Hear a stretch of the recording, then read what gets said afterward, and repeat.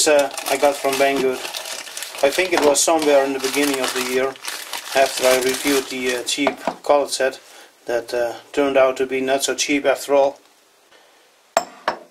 There was a lot of run out in the MT2 and MT3 tapered collet chucks that I tested, and I thought this would be a good replacement, especially since a back end plate turned on the old lathe would take out all of the spindle run out.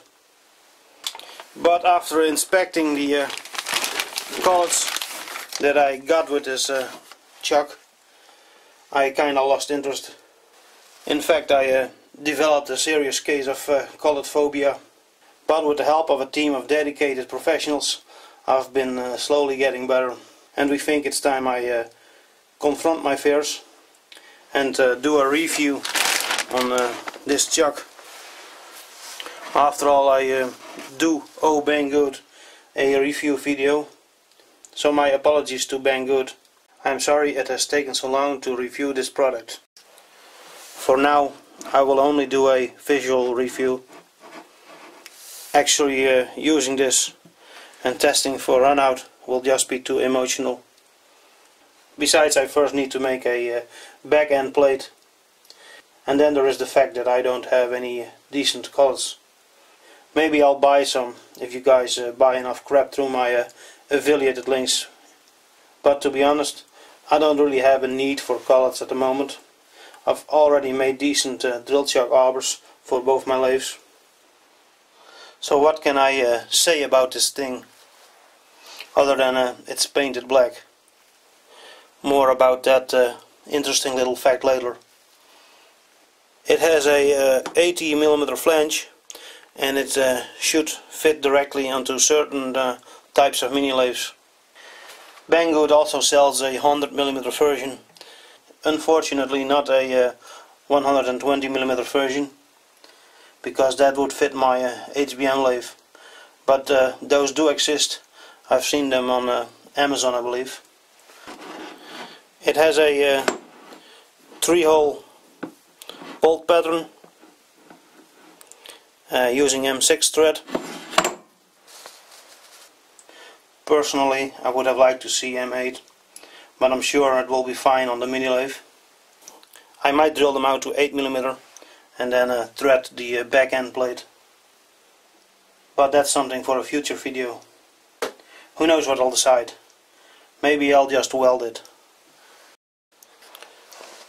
There's a hole on the side here where you can stick your rod in to keep the spindle from spinning when tightening up the nut. No rod is provided, but if you bought this, you'll probably have a lathe, so just make one. The machining on this is a lot nicer than on the tapered collet chucks, but this area here feels a bit rough. The threads, on the other hand, are as smooth as silk,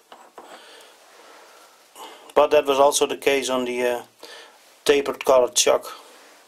Funny story, when I got the chuck, I ran my fingers over the threads here like this, and I ended up having to dig out a splinter out of my index finger. Guess it wasn't a very funny story. Granted, the threads look good and are a lot nicer than anything I have ever produced, but they should have run some Scotch-Brite over those threads.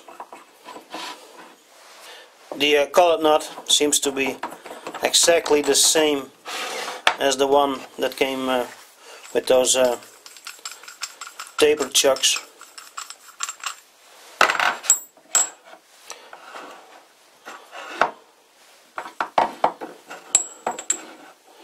Almost flawlessly machined. But if you watched my collet chuck grinding videos, you know that I've been a bit suspicious about these, and I'm still not over that feeling. Haven't found anything wrong with them though. Now about this black matte paint job. Everyone knows it's great for masking imperfections, but that's not what I want to talk about.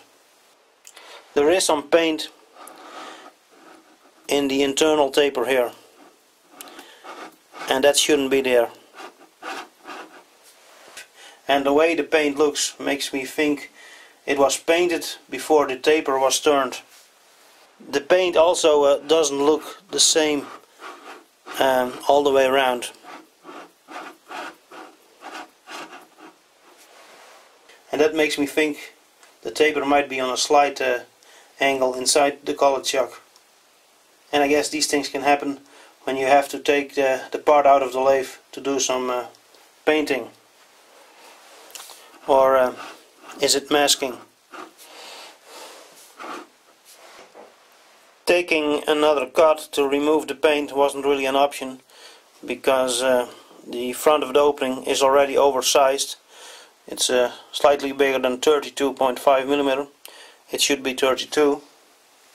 And reseating the chuck, removing a bit of the front and cutting a new taper is probably also not an option, because the thread on here is now probably concentric with the current slightly angled taper. Now these are mostly assumptions based on some paint patterns. These should be proven with known good collets and a dial indicator. So I propose you guys buy loads of these collets through the affiliated links in the description below the video, so I can buy some known good collets and bring you the undisputed proof video. I can tell you I have a bad feeling about this chuck, and based solely on the size of the front opening, it should have been in the rejects pile. And talking about rejects, based on my own experience and on comments from others, I now believe the stories that some parties are selling rejected collets and chucks on the international market.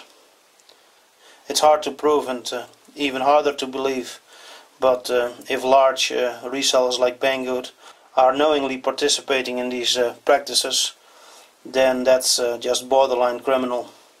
But hey, in China they probably have a different view about what's criminal and what's not. A sale is a sale, and damn the consequences.